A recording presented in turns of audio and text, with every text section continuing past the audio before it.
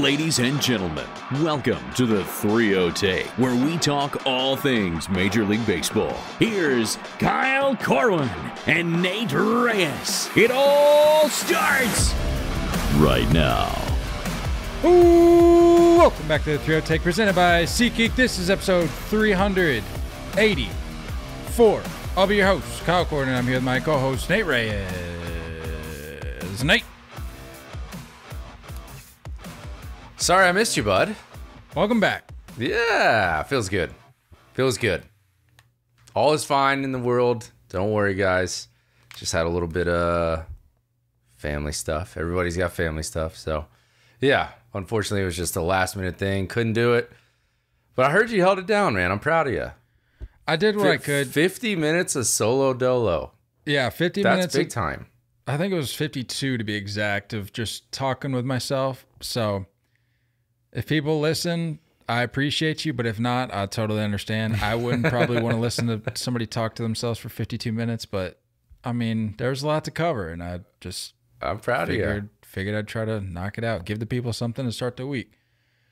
So welcome back. Glad to have you back. You got anything for buy sell today to get us going? You know, maybe I have both. How do you feel about that? We kind of talked about this before we got on. Do you want me to get mine out of the way? I think you should get yours out of the way, Okay. because ours is just gonna, mine's just gonna hit us on the ground, and we're gonna be running. Set us up for our topic. Well, I may have something for us before that, but we'll see. Is it spicy?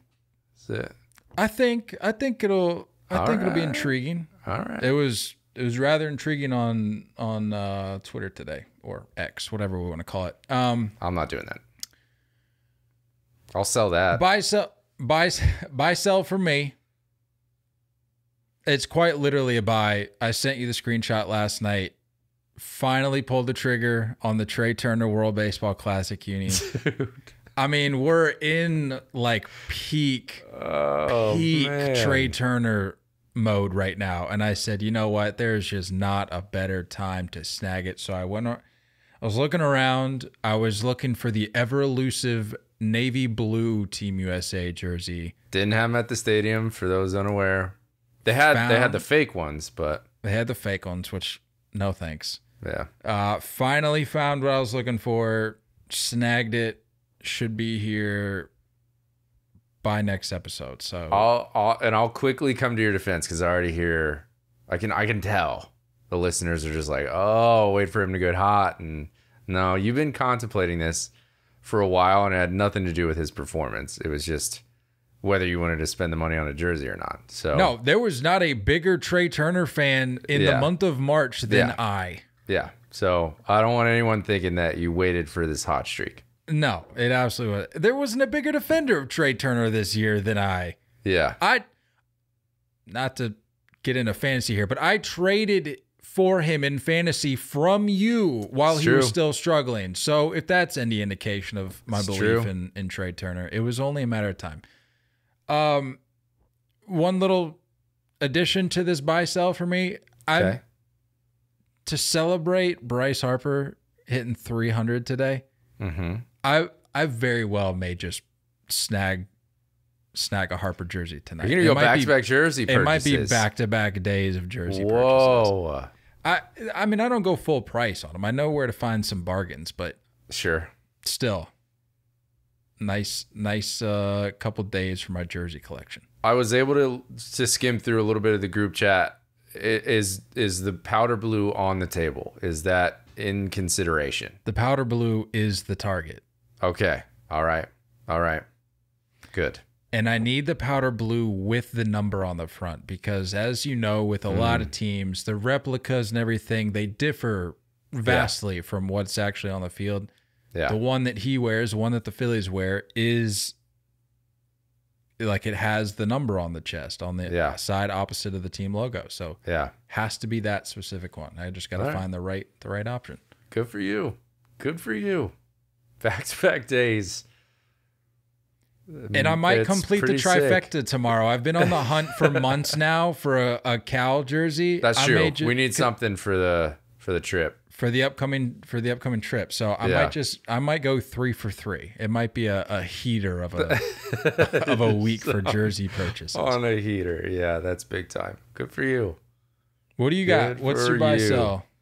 I am, for obvious reasons, I'm selling the trade deadline and I'm buying waivers. Let's go, dude. This is going to be way more exciting than anything we saw at the deadline. And especially since one of the biggest names at the deadline is now being in the waiver pool, if you will. So I think, again, we have to do, it's just a requirement. Every time we do this, we have to put the disclaimer out. We usually record on Thursdays. It is currently Wednesday night. Yeah. Schedule reasoning, we have to do the old nighttime recording from every now and then. This is old school. This is old school for the old 3-0-take. So we don't at the moment know. Correct. You say this will be exciting, and that's only because we don't know what's happened yet. So by the time you're hearing this, you very well possibly will know.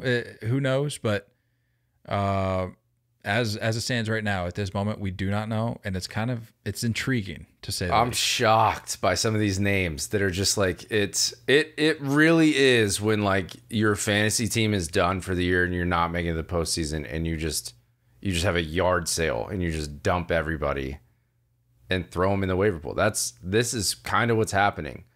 I could see some of these names being a bigger impact on a playoff team,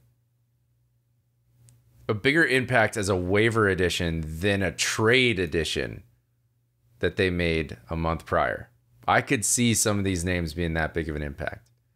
So for you, the trade deadline is catching the ricochet here. Like you couldn't just let the trade deadline alone. Better. No, I think this is going to be better. And the reason I'm doing this is because I could see this probably being something long term.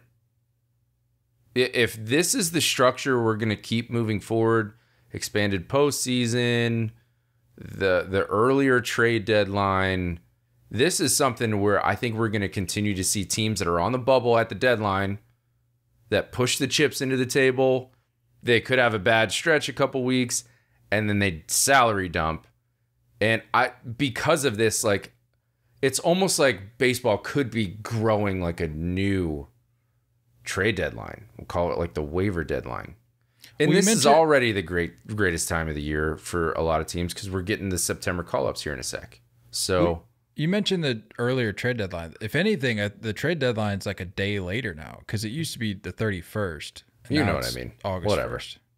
I mean, I think it's more along the lines. Postseason is certainly a factor here. But it's teams that probably wouldn't be buyers with past structure are now buyers, and again, like they could be on the fence around the deadline and they got to commit, and they press that button and then they play like crap and then they got to sell, and now we have like trade deadline 2.0 chaos. I love it. I love chaos. I had a poll that I wanted to share, but I don't want to disrupt the flow here. Let's just transition. I may save it for later in the episode. All right, I'm down. I may even save it for a different episode.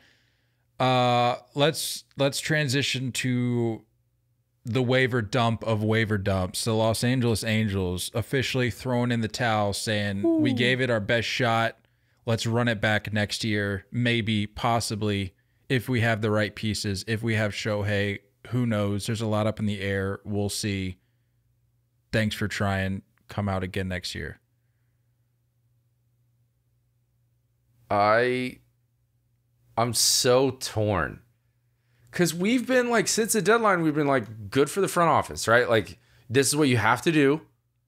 If you feel like this is your last shot, having Ohtani, and you're on the fence, like you gotta go all in.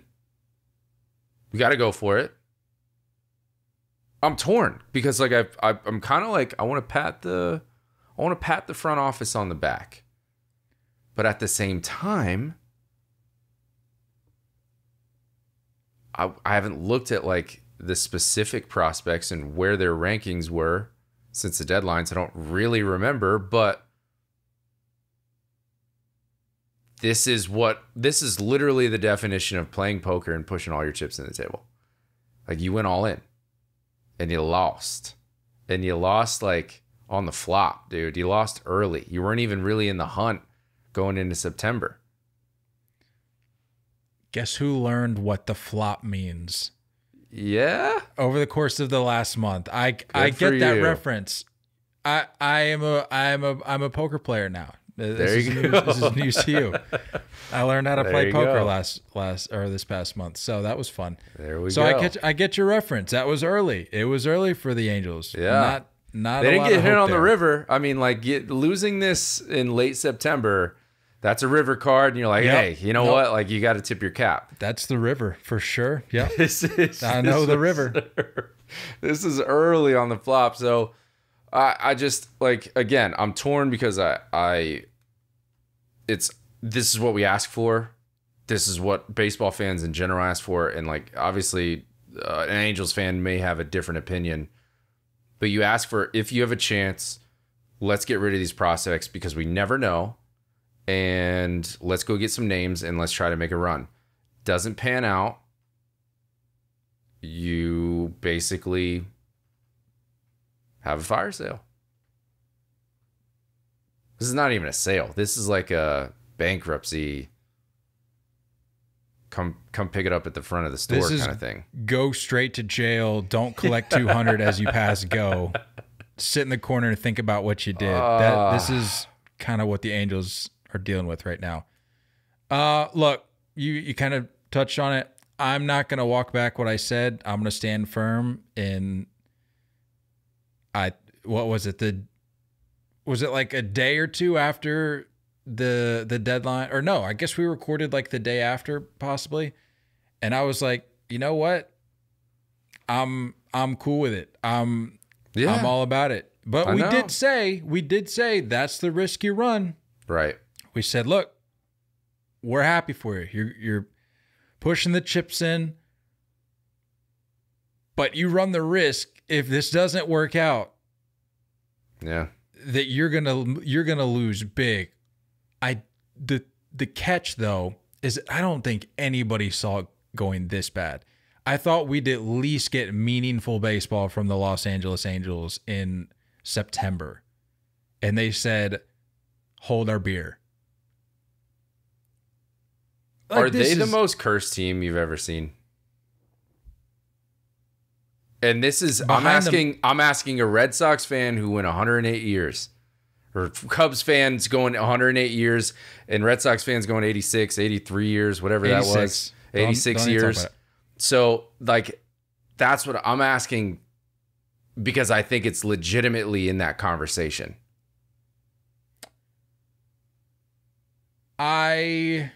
How can I phrase this? I'm going to separate that into two different categories, because the Cubs and the Red Sox are they're cursed, but they're on a different level.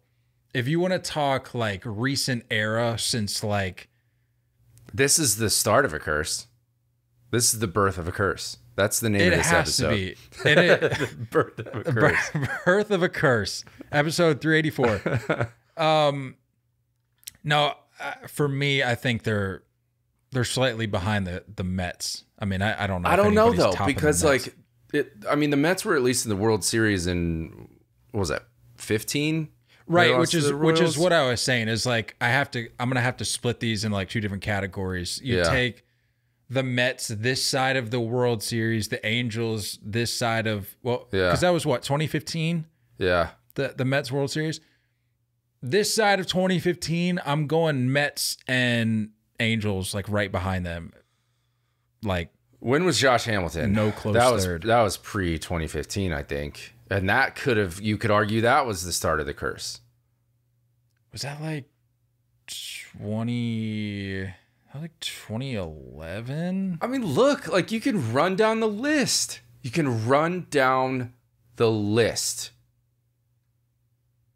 Albert Pujols, Josh Hamilton, Anthony Rendon, The waste of Mike Trout. 2013 for the Angels. I mean, at what point did we see? I think this is in full swing.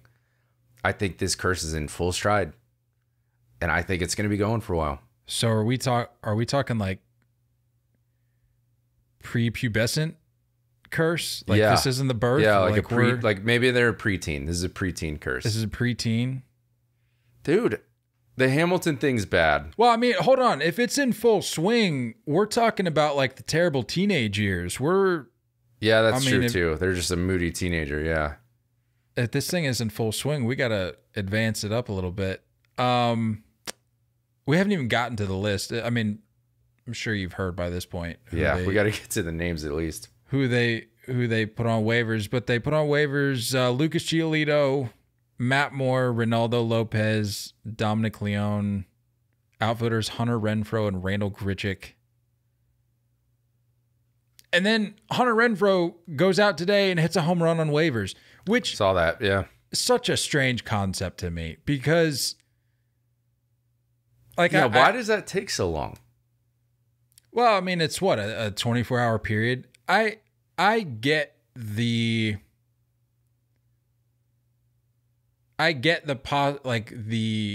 realm of possibility that they could go unclaimed. But a guy like Hunter Renfroe, he's gonna get claimed. So in theory, he's not even on the Angels because you know that he won't be on the Angels in 24 hours. Yeah. So he's kind of just he's like a ghost. He's out there just floating around. He's not really odd. He's not really wearing the team's uniform because he doesn't represent them anymore because he's on waivers and he's going to get claimed. And then he goes out there and hits a home run. Randall Grichuk, I think, hit one too. What if you get hurt in that window? I guess you go unclaimed at that point. Talk about a rough draw. I don't like it. I saw Bader in the lineup for the Yankees too, and that one, obviously, Harrison Bader is another name, but it's definitely strange to see. It's strange to celebrate. Like, are you celebrating that dinger? I mean, you have like a 9-inning window to market yourself, I guess you could say. I guess, yeah. I put out a tweet today, clearly in jest, but I was like, a player who gets put on waivers should be able to then, assuming he's in the lineup the next day, should be able to come out in whatever team jersey he wants to market to the most. That would be sick. Who he wants to claim him, or just a blank jersey, or a blank jersey. Obviously, this guy's going through an interview right now. Just an all-white jersey, no logos. All I know is he shouldn't be wearing the team's jersey that put him on waivers. Do whatever you want with blank jersey, different team jersey, but not the team's jersey put him on waivers. We probably should have talked about this before. I have no interest in speculating because obviously these guys are going to be landing in spots in a day, right? So there's no point in like choosing landing spots. Unless we'll know by what? The morning? I don't know. So there's probably people that already know the spots that are coming back and listening to this. So for sure. I don't know. Yeah, so we'll save you the time on that. But ultimately, all of this is in an effort to save potentially a max of about $7 million in salary. And shout out Addison, Yankee World on Twitter, on X, whatever. Highly recommend follow. Just a good follow. Good account. Put out some pretty good tweets. Bangers, if you will. They tweeted, was it today? I think it was today. So the Angels traded away multiple top prospects for rental pieces just to release them to waivers a month later to save $7 million, all while fumbling what would have been the greatest return for a rental ever. This is undoubtedly the single worst trade deadline in MLB history. Curse. And I get that, like, Giolito wasn't having a typical Giolito year. Randall Grichuk, he's kind of borderline fourth outfielder, could probably start a couple games for some people, but it's still like these are impact names. And like you said, you kind of like blew up your own organization to make this happen. You know, like you went all in. An interesting note here. This is from ESPN, if all 6 Angels players are claimed, the team stands to save around $7 million in salary over the season's final month, enough perhaps to push its payroll beneath the $233 million competitive balance tax threshold. Dipping beneath the tax would allow the Angels to recoup a second-round draft pick as compensation if Shohei Ohtani leaves as a free agent rather than a fourth-round selection. So only if they're below that luxury tax and Shohei leaves. Would you get a second-round draft pick? Yes. A lot of play there. Woof. Birth of a curse. Yeah. But these are big names. Look, like they're like Hunter Renfroe has postseason experience, big right-handed bat, big pop. Like there are teams that will absolutely need somebody like that. Lucas Giolito, you could argue there are probably some teams that are going to be in the hunt this offseason that are going to be interested in. And imagine if you can give him a postseason ride and say, hey, let's bring it back. You know, Randall Grichuk kills left-handed pitching, plays an excellent defense, can play all 3 positions in the outfield. He's getting a spot. Reynaldo Lopez, sorry, I'm not super in tune with like middle of the road relief pitchers, but I'm sure he's going to find a spot. So, yeah, dude, it's like this is a yard sale, all for $7 million. But it makes sense to get below that luxury tax, I guess. Like if it's lost, it's lost. At the very least, try to get a second-round pick, and I don't know, maybe there's some high school Shohei Ohtani they'll get in the second round. Who knows? Speaking of lost, Alex Cobb lost his no-hitter with 1 out to go in the 9th last night. Well, for us last night, if you're hearing this on Wednesday, 2 nights ago. No-hit bid through 8 2/3. He finished the game, which I love to see. Well, I'm kind of torn on that too, because on one hand, I like it. I like if they get pulled after they lose no-hitter, give the fans a chance, give them standing no. Sure. But at the same time, I'm also like, give me that CG. If I don't get that no hit, give me the CG. Give me the CG. Give me the shut piece. He wasn't able to get the shutout. Finish with 9. He finished the game, but allowed 1 hit, 1 run, had 1 walk, finished with 8 Ks. The highlight of the game, Austin Slater's catch to end the 8th. Nasty. I think you kind of had to assume at that point that it was going to happen. Yeah, like you get that out of the way. You're like, all right, we're good. The ball in right field. I feel like I need you to lay out there. Come on now. I need took a shortcut. Extra effort. Yeah. You took the short route, and I need all out. To quote D-Row on MLB Network this morning, I need a dive. Yeah. I need a dive. Yeah. What do you have to lose at that point? Like, yeah. You're up. What were they up? Like, it was like 6-0? Yeah. Good enough lead to just, like, if this turns into a triple, who cares? If it's an inside the park home run, who cares? The run ended up scoring anyway, as we now know. And you still won the game. Lay out. Come on now. And it's not, I don't want to attack him too much, because it's not like there wasn't max effort or max speed put in. It's just like, for sure. I need a little bit of a better route, and I definitely need a lot of green showing up on your chest, no matter what. Yeah. And think about that. Like, if you make that catch, now you're in glory. Like, you're a part of that story. You know what I mean? You're like the David Tyree to Eli Manning's throw. Like, nobody knew who David Tyree was until that helmet catch. So maybe you get into that kind of... Refresh me. Who was the catch? Whose no-hitter was that? It was for the White Sox. Or no, was that Burley's? That was Burley's Dwayne Wise. He robbed a home run. Was that to end the game, though? That wasn't to end the game, was it? Why don't I feel like that was in the Yeah, night? I don't think it was to end the game. Okay. But it might have been deep into the game because he was a defensive replacement. Okay. I was going to say, that was the first thing that came to mind. And that is probably at the very top for me. Yeah, as far as like robbing a home run, like literally that's. Yeah. And it wasn't like the camp jump. I got it, Rob. It was like, this is full speed. Bang, bang. Catch the ball as like they show the side angle. It's like hitting the top of the fence, like 2 feet below the fence. And he like carries his glove up to make it look like, none of that. That's big time up there.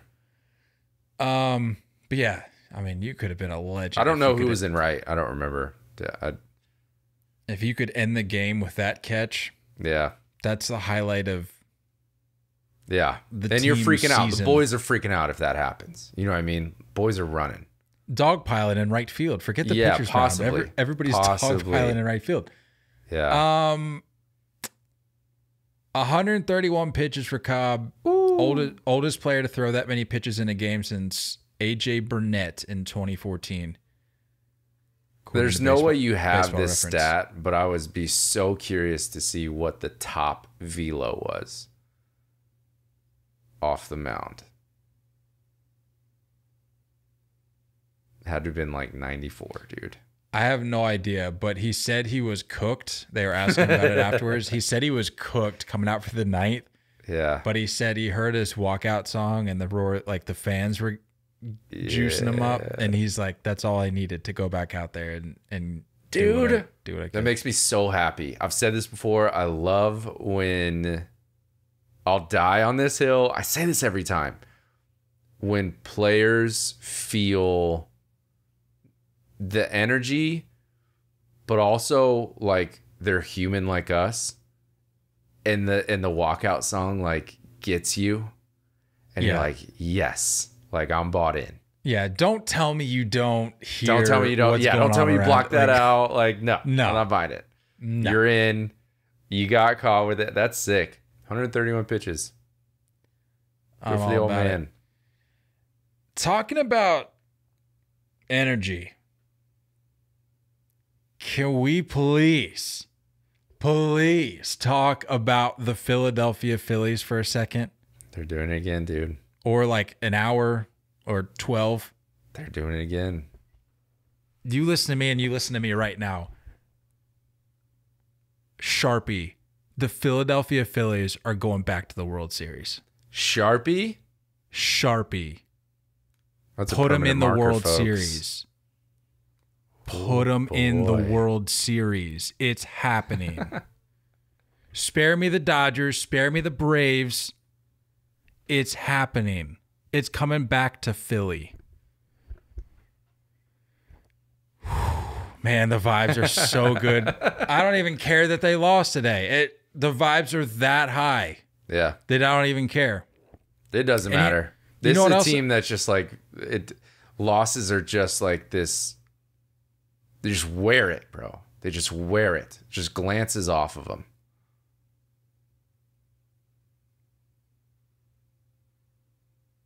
I'm about it.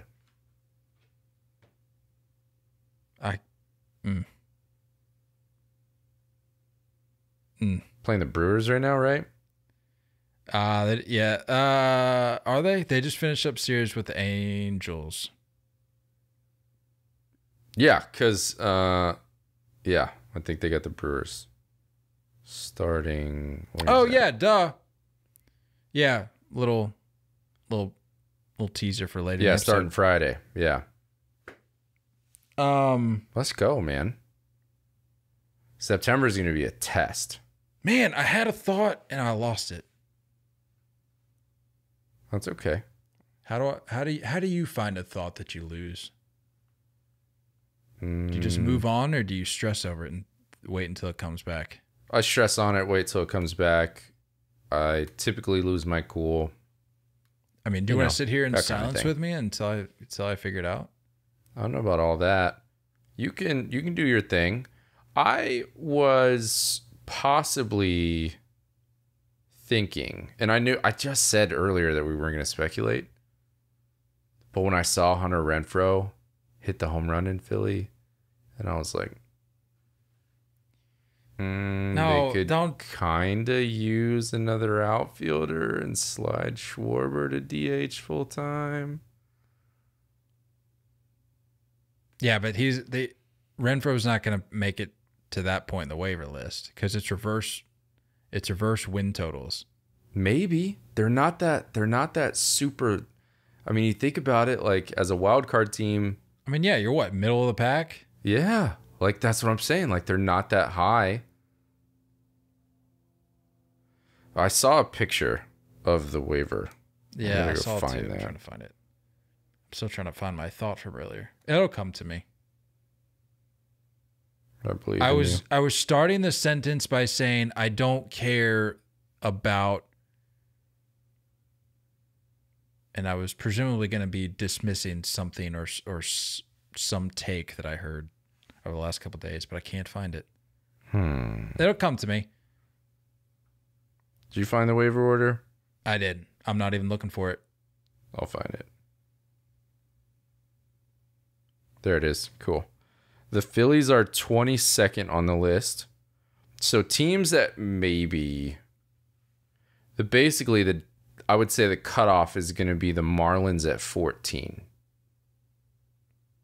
Because then you have Marlins, then Reds, then Giants, then Red Sox, Diamondbacks, Twins, Cubs, Blue Jays, Phillies. I don't know, dude. All comes down to teams' I don't needs. think the Red Sox are. No, they're done. Toast. Kiss them goodbye. The Marlins are kind of on the fence too. I don't know. Maybe. Maybe, just maybe.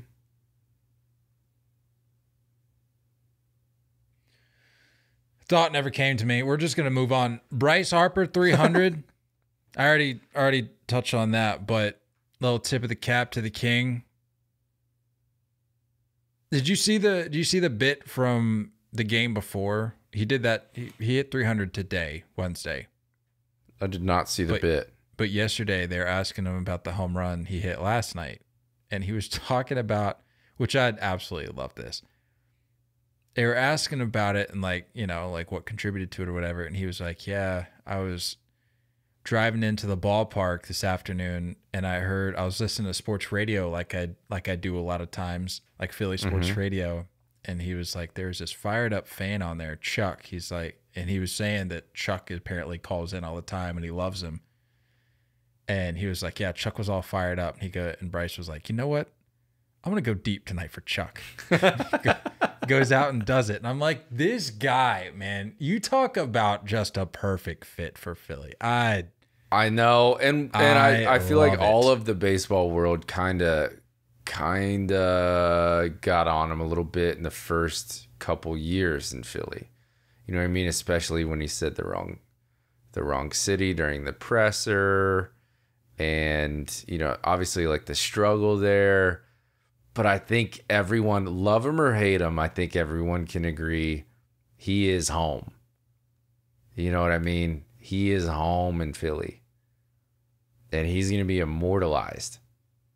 That guy's going to have a statue outside of that ballpark when it's all said and done.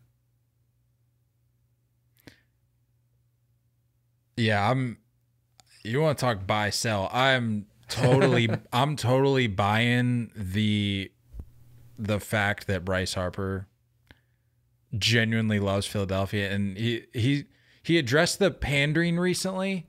He's like, "No, this is totally legit. Like, this isn't pandering. Like, I love it here. I love the fans, whatever." Yeah.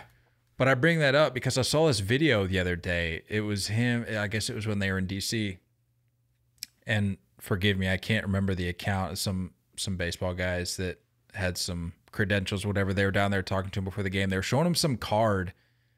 I don't even remember what made the card so like unordinary, but they were showing it to him, and they're like, "Do you want this?" And he like laughed about it. And he was like, "Nah." He's like, "Maybe if I was in a Phillies uniform, I'd take it." And it was him in it was like an old card. Oh yeah, it was him in a Nationals. He's like, "Nah." He's like, "Maybe if I was And the Phillies uni on it, I take it. I'm like, this guy gets it. He gets it, dude. He gets it. So 300. He's 12 years in. Basically averaging. Has it really been that long? Yeah. Wow. Yep. Got to Philly in 19. So got his 5th year going with Philly right now, averaging 33 home runs a year. We're never going to come back to this episode and check, but do you have a finishing number? He's 30. Oh, like career? I have no idea. Yeah.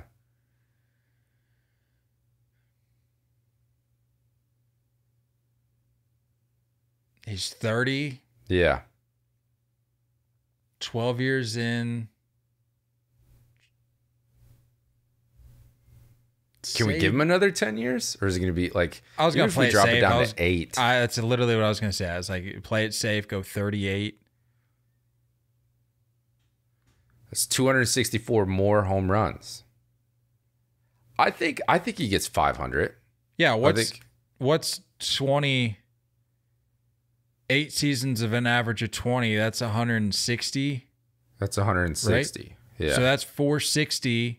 And I think 20 is on the low end. Yeah, that's playing it safe. So, hey, I mean, barring any he's injuries. He's at 14 this year. He's only played, 98 games. Yeah, but and not healthy games. No, and his home run rate, I don't know if you saw that. It was like 1 or 2% the first few months he was back from injury, or first couple months he was back. It's at like 8.8 or something right now. Yeah. The last week or two, or maybe it was like the month of August. It's like 8.8 or something. It's just insane. I mean, I think it's not absurd to say he can have 6 home runs in the month of September. That's very doable. That puts him at 20. And this is going to be in 120-ish games, 115 to 120 games. So missing 40 games. Like, I think if you average him out 20 a year, the rest of his career is very low. I give him 500 at least. Yeah, safe. Yeah, easy. And that's like definitely first ballot in my mind. You get over 500, you're first ballot. And obviously, like, he's already on the track of, like, you're a Hall of Famer, like, you're doing Hall of Famer stuff. Oh, the whole league fears you at different points in your career. Like, he's checked that box. You know what I mean? This isn't like I'm sticking around and just accumulating numbers. No. This to me is like, now we get to watch the next maybe 8 years and say, you're just going to be passing milestones. No, I will certainly be wearing whatever uniform I get, whether it's tonight, tomorrow, next month, next year. I'll be wearing that to Cooperstown at the inevitable induction ceremony for Bryce Harper. Trey Turner, another guy that is just going off right now. He's hitting Philly. Who would ever say that? 365, 35 hits, 9 homers, 26 ribbies, 21 runs scored in 24 games since the standing ovation.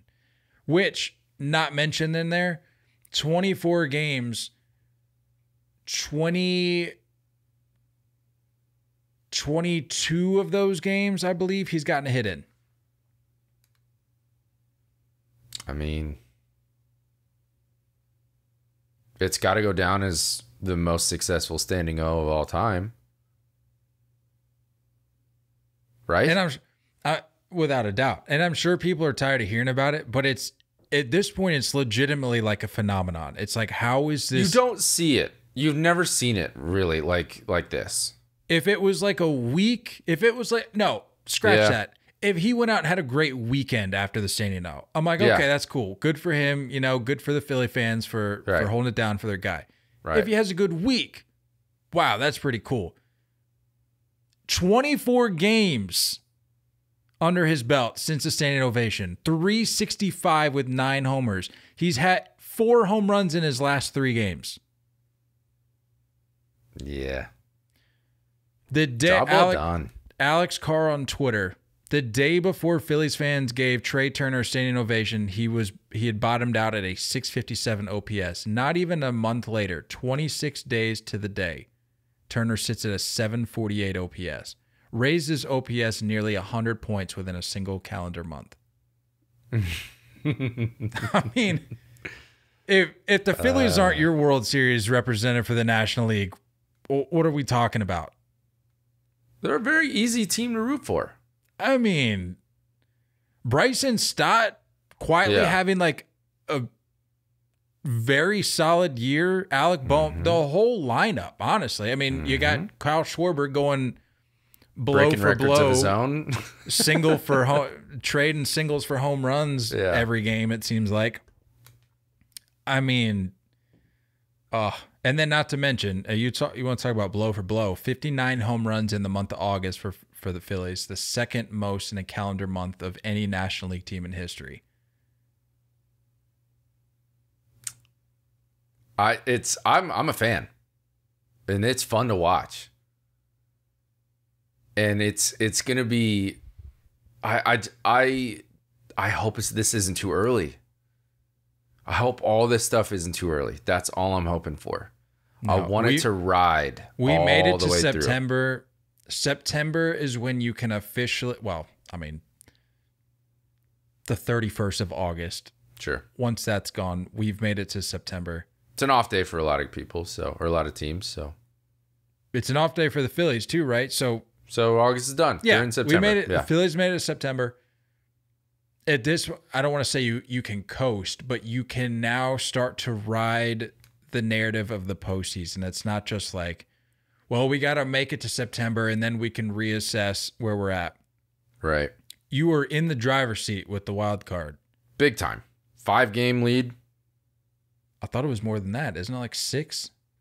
I'm seeing 5. Is it 5? As at the time of this recording. Sure. 3 games up on Cubbies. Cubbies in the second spot, but yeah. So yeah, I feel plenty confident. Another team I feel very confident in right now. The Seattle Mariners finished the month of August with 21 wins. It was their winningest month in team history. If you had like an all vibes World Series, it's beautiful to look at. When you're looking at the standings, it's beautiful. If you had an all vibes World Series, start it right now with the Phillies and Mariners. Phillies. Oh yeah. I mean, sorry, O's, but I mean, 21 wins in a month. I think I got fun with it, and I'm pretty sure I said with my prediction that I had the Mariners in it. I think I had the Mariners in the World Series, didn't I? You know what? Preseason. I think you were right. Hold on. Let me confirm here.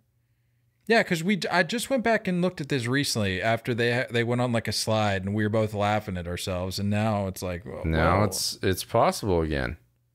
I said Padres Mariners, I think. I think that was my prediction. I got to confirm here. I mean, give me one of those. 8-2 in their last 10. 108 run differential plus 108, obviously. Really solid home and away splits. 39-29 at home, 37-28 away. You had Padres over the M's in 7. We won't talk about like the actual prediction, but team-wise, I'm 50% proud of you. Thank you. I appreciate it.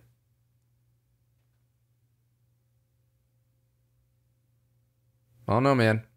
I don't know. I didn't look, obviously, no secret, I've been unplugged for the last few days.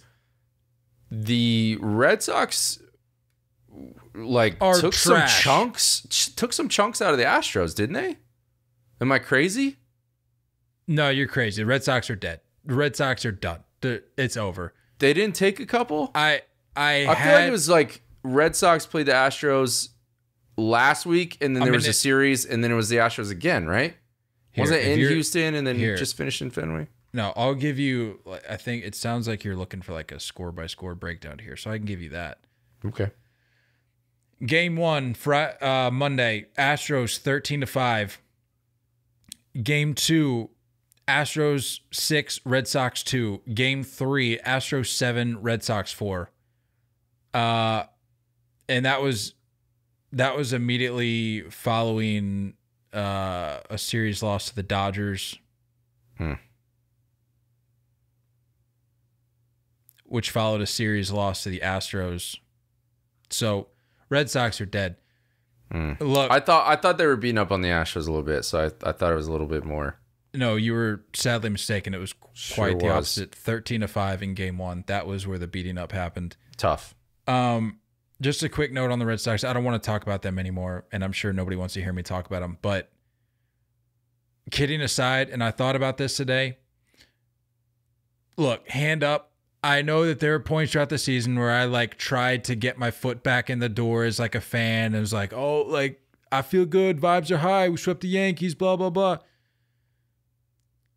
Honestly, in the deepest depths of my soul, I was out on this team all year. And you can ask Nate. Like, yeah. I think what I was trying to do was convince myself, psychology, projection, that they were worth watching, and to kind of try to hype myself up at certain points. Sure, but you got to give me a little bit of slack. It's a long season. I was trying to do what I could, but you can go back and check my personal tweets from March. I knew how I felt about this team, back in March, and that never really wavered. But anyway, enough about the Red Sox. Ronald Acuña. I just want to touch on this little incident, this on-field incident, because it didn't get a chance to, because I think it happened the night of the day that I last recorded. Monday night, I believe. What even? Why? I don't get this, dude. I don't get this. It seemed Bizarre. to me, how many fans? 2, 3? It's hard to tell. I couldn't tell if one of them was the third. I think there was 3, because they said a third was apprehended by Coors Field staff and cited for trespassing. The other 2 were arrested and jailed by Denver PD for trespassing and disturbing the peace. Maybe they were trying to take him. Maybe they're just trying to pick him up and take him and maybe go clone him. I don't know. I don't know if you're disturbing the peace. I mean, Ronald Acuña Jr. is having anything but a peaceful season. I mean, but what's the point? The man's a menace on a base pass right now. It didn't seem like a hug situation. It was like I gotta hold you still. No. Apparently they were trying to get a picture with him. And I was talking with somebody about this. Was it talking about somebody at work or something? I'm like, there are other ways to go about that. Like, show up early to the ball game during BP and call him over like a normal fan. Or if he doesn't come over, have him like throw up the deuces from afar and get a selfie with him in the background of your picture. Like, there are other ways to go about this than molesting the guy in the outfield. Come on. The streaker stuff is like, it's had an uptick this year, I think. Am I crazy? I don't know about streaking. Well, not like streaker, but like the rushing the field or running on the field thing has been. It's been. I feel like this is a peak year for it. It's happened a lot. People do, and I don't understand why. I don't get the reasoning for it. Look, man, the desperation to get the clicks and the views or whatever it is that people have the motivation for these days to have themselves out there. It's at an all-time high. Like, you just have to be reckless these days. You can't, not to get all serious, but like, it's kind of sad the state of society with how you make a name for yourself these days. It's like you have to be a sensationalist. You have to be running out on the field of a professional sporting event and like molesting these guys while they're playing. You have to spread misinformation. You have to do this. You have to do that. Like, I think gone are the days when you just put out like a good product, or you just do your job well, or you just it doesn't do the trick anymore. You document the game from the boundaries of the seats. Like, gone are those days. I feel like people just do whatever they want to do nowadays. But what's weird is that like that was a thing back in the day too. No, for sure. But I'm just saying it's certainly on the rise. Like in comparison, it's insane. It's all weird. It's just weird. It's a weird thing to do. It's not a normal thing to do. It's not funny. It's not cool. I've never understood it. My question for you is, who had a worse day? Those guys that got arrested, or the security guards that are very clearly fired? Like, you would not be fired. It's so hard to get fired from a job like that. Dude, it is a rough week for security guards. Sure has been. I mean, we'll get into the White Sox here in a minute, but my goodness, what a week for security guards. Dude. It's hard to get fired from those jobs, I think. Yeah, because nobody wants to work anymore. But you have one job. What am I, 80 years old? Shut up. You have one job, though. What is wrong with me right now? I need to stop. Why do I sound like an 80-year-old man? I'd like to think that none of our listeners are a field runner.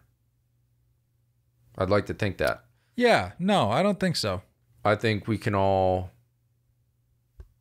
just give a little pat on the back for all of us, saying that everyone here listening and talking. I think we can all safely say that we are prone to sitting in our seats. And what better way to do that than by purchasing those seats via SeatGeek. Use our promo code 30take. I'm glad you're a via guy, not a via. That's weird. THREEOHTAKE.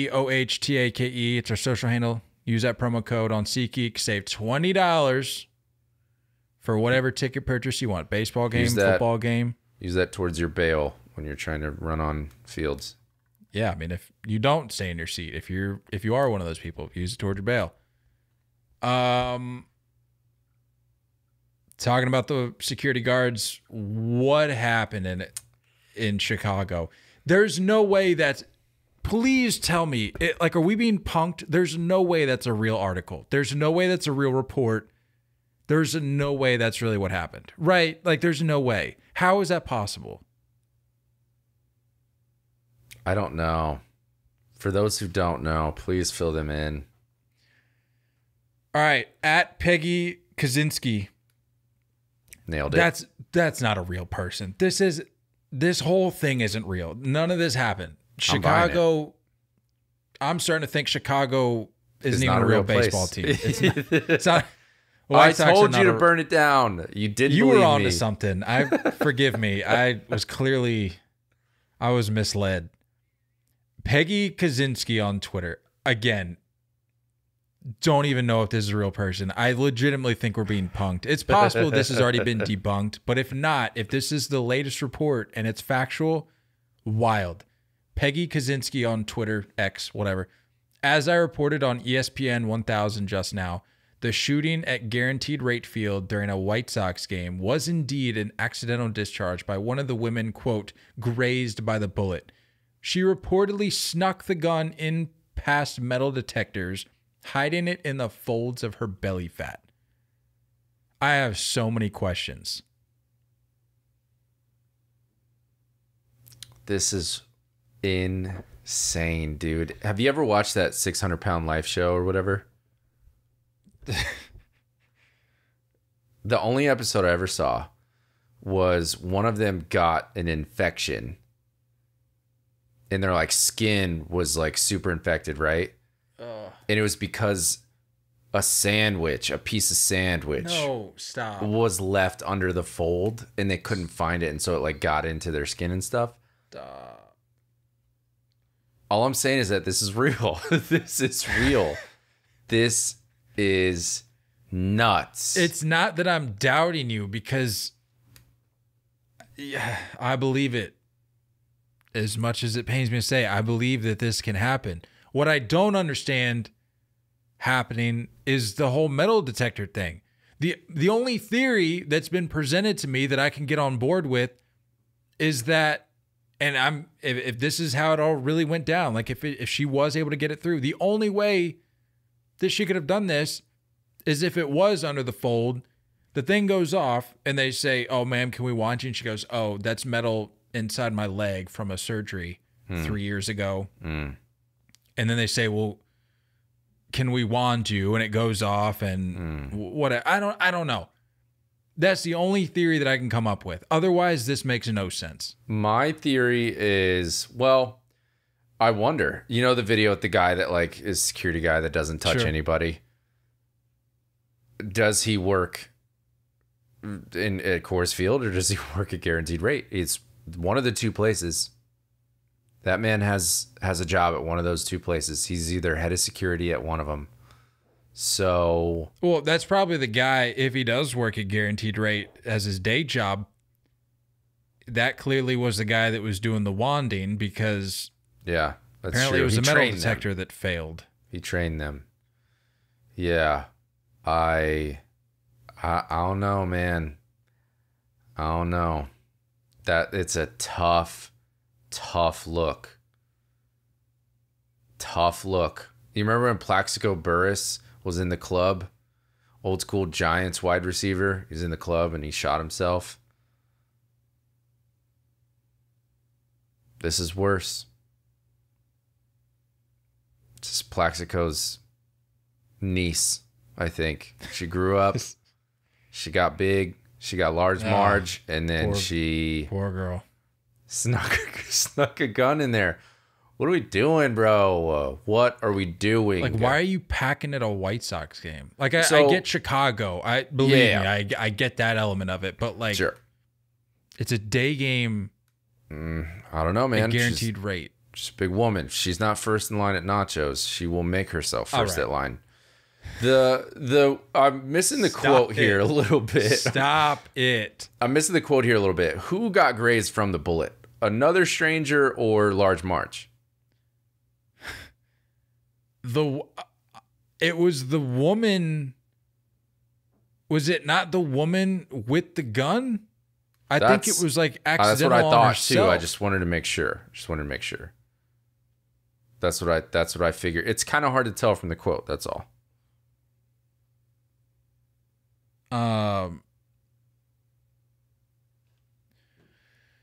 Yeah, it's a tough look. This isn't a real story. I'm convinced this was not a real occurrence.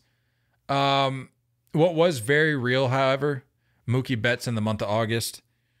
Just want to give a little love to Mook. I know you weren't here last episode, but I went into a little bit of a deep dive into the shakeup in the National League MVP race. Mans is hot. As it was last reported, Mookie surpassed Ronald Acuña Jr. for the top spot. For the time being. Still got a month of ball left. But across Major League Baseball in the month of August, Mookie Betts had an average of, he hit 452, first in all of baseball. Runs scored, 31, first in all of baseball. On-base percentage, 509, first in all of baseball. Slugging percentage, 808, first in all of baseball. Whoa. And he's also set a new career high in home runs. And we still have a month of baseball left, 36. I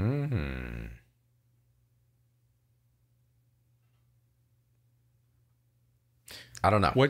What's interesting, though, and I felt the need to bring this up. It was brought to our attention, a tweet from Max Fried's stash on X. The tweet reads, Ozuna, straight robbed. This was from like a few days ago. Ozuna, straight robbed for player of the week. OPS, Ozuna, 1917. Betts, 1540. Advantage, Ozuna. Weighted runs created plus, 391 for Ozuna to Betts, 322. Advantage, Ozuna. Home runs, 5 for Ozuna, 1 for Betts. Advantage, Ozuna. RBIs, 10 for Ozuna. Betts, 7. Advantage, Ozuna. Average, 524 for Ozuna, 615 for Betts. Advantage Betts. The tweet finishes, unless batting average is now important after being told it wasn't, there is a bias. Just wanted to bring this up. Because apparently there's a West Coast bias now. Is that the narrative here? What? The conversation was about player of the month, not player of the week, right? No, player of the week. Yeah. I mean, what are we arguing, though? Because you talked about how Mookie is now the new MVP favorite. I mean, overall numbers with Ozuna are not in that neighborhood. No, but it's not. We're not looking at the MVP race here. We're looking at the player of the week, and like, I think we can all recognize, like, yeah, a guy could win the MVP, but he could have a lesser week than player X, and in this case, player X is Marcell Ozuna. But it's not even about that. Like, sure, maybe we could say that Ozuna got snubbed. Sure. But, like, let's not pretend that there's some, like, West Coast bias now all of a sudden. Also, let's not pretend that Braves fans are suddenly supporters of Marcell Ozuna. So let's back that up a little bit. I believe the word ball washing was thrown out by a particular individual regarding Mookie Betts. You want to talk about a team that lives on MLB social media, the Atlanta Braves. Can you name a team that gets talked about and posted about more? You can't. No. It's this Braves lineup. 86 players on the in the lineup have 20 plus home runs. Austin Riley, the greatest third baseman ever.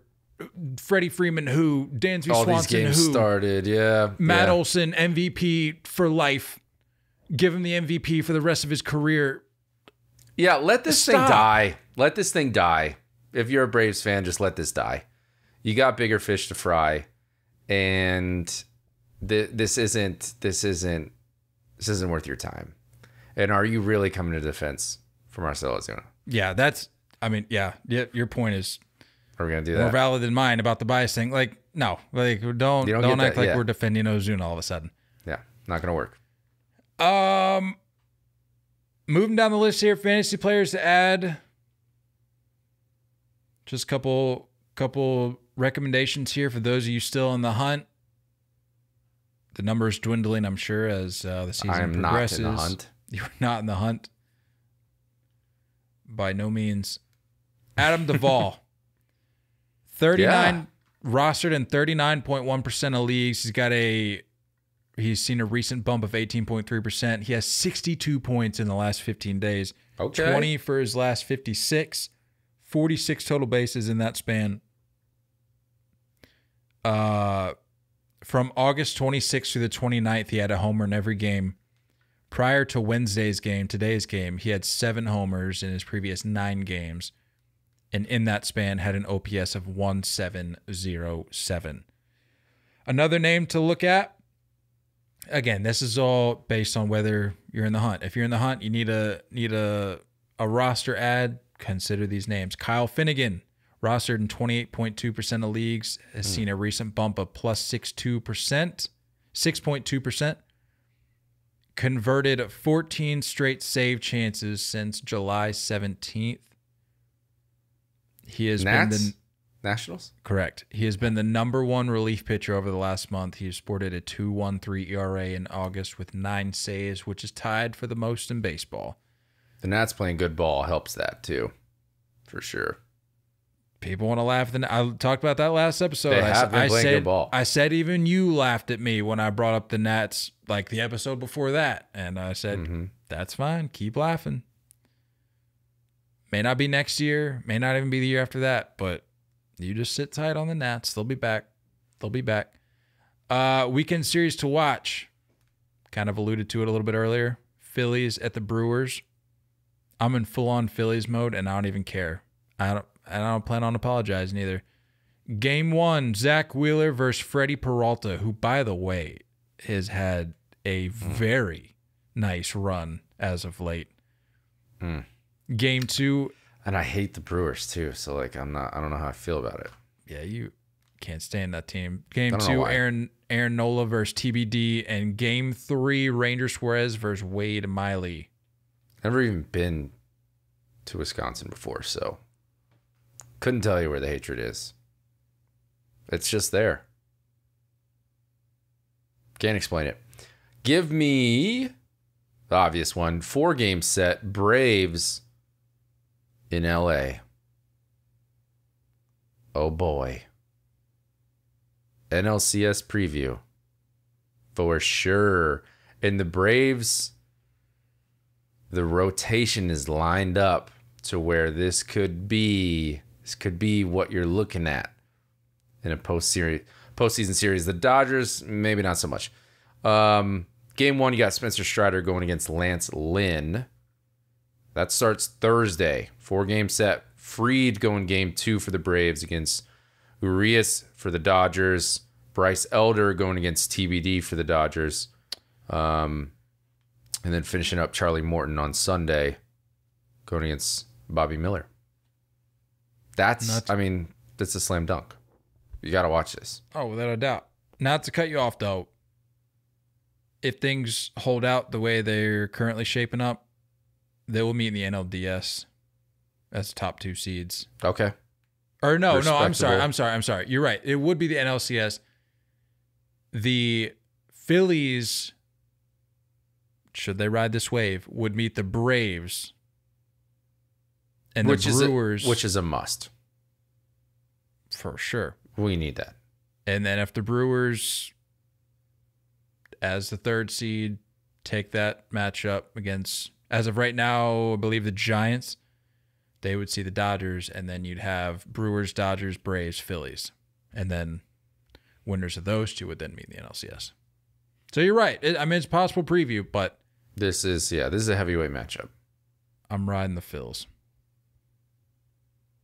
Here for it. Not the Sunday night game, by the way. Another L. Just a little weird. To be fair, I found the Sunday night game. Take a wild guess. Oh, don't tell me. Yankees Astros. Okay, yeah, well, no, that's fine. I'm cool with the that. prediction, the preseason lineup, that makes sense, but like, get the Yankees. They need to be able to pivot. Just pivot on these games, dude. No one wants to watch that. Show a little bit of flexibility here. Come on now. Seriously. NFL does it all the time. All the time. I mean, how many months in advance do you need to know? Like, yeah, seriously. Like, you could have figured this out 3 weeks ago. You can't drive the trucks to the ballpark and just leave them there for 3 months. Like, you have to go to the city of choice that weekend. So, like, why can't we pivot? Yeah. Whatever. Just not it. Insane. Closing the book here, talking Yankees real quick. Jason Dominguez, Austin Wells getting the call up. You like that? Let the kids play a little bit? Love it. Did not expect the Jason Dominguez one until Bader went on waivers. And I was like, yep, it's coming. So super excited.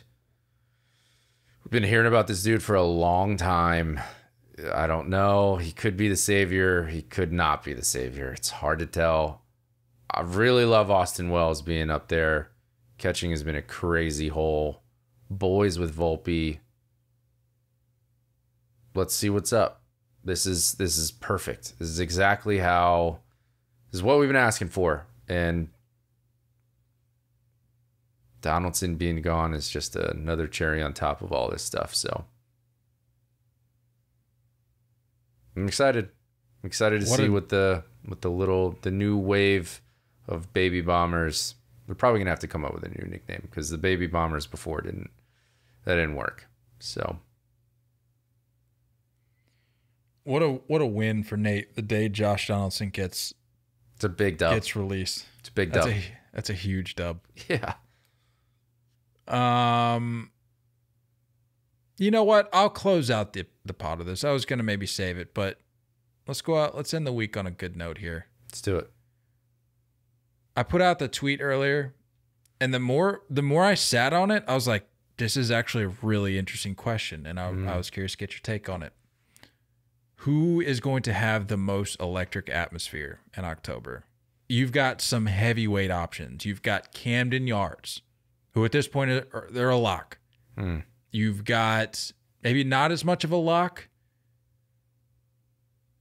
I don't know. Depends who you ask. T-Mobile Park, Wrigley Field, Citizens Bank. I mean, you got some strong options in there. I mean, we hate to talk about it, but Houston can bring the juice a little bit too. Yep. I've been in Atlanta. They can bring it as well. Can't sleep on Truist.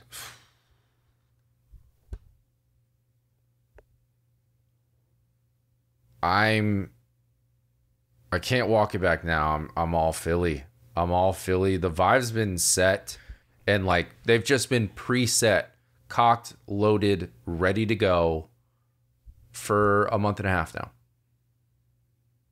And nothing seems to waver that. No. I'm glad you said that. I'm glad you said that. Serious question. Because I thought about it. I'm like, shoot, we could really pull this off. Drive up to Philly. I was gonna say, I just want to catch one postseason game in Philly. Is there a way we could possibly make this happen? Assuming it's so, I mean, it would have to be the wild card game, a wild card game. What's that drive, like 4 hours? No, not even. It's like 2.5. I mean, we wouldn't exactly be leaving at 10:46 p.m. But let me just see what it shows up as right now. It's not even. I can't spell. Citizens Bank. So because wild card is during the week, though. That's tough. Okay, so it's actually it's 3.5, so it's longer than I remember. I was just up there like a month ago. Yeah, but we're excited, so that'll breeze by for sure. I mean, we drove to Boston and back in 24 hours, so we can do 3.5 hours. I think so too.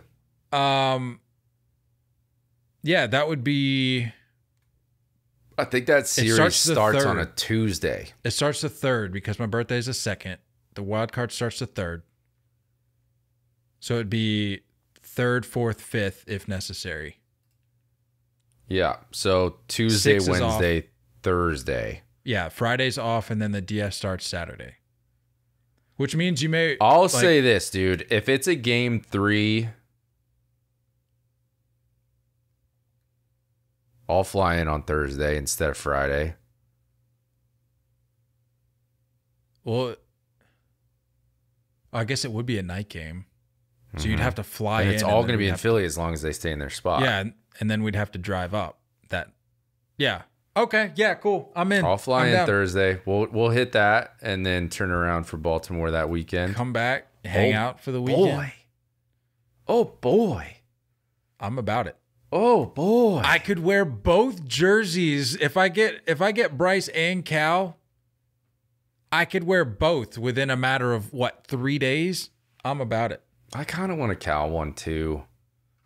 But I don't want someone to find me and put me on blast if I have a Yankee tattoo on my wrist and I'm wearing a Cal jersey. You know what I mean? Yeah, you'll be all over Bleacher Report. I know, dude. I could see it. I'm gonna be worse than that guy dipping his hot dog in his beer, using it as a straw. Yeah, you don't want that. Yeah. All right.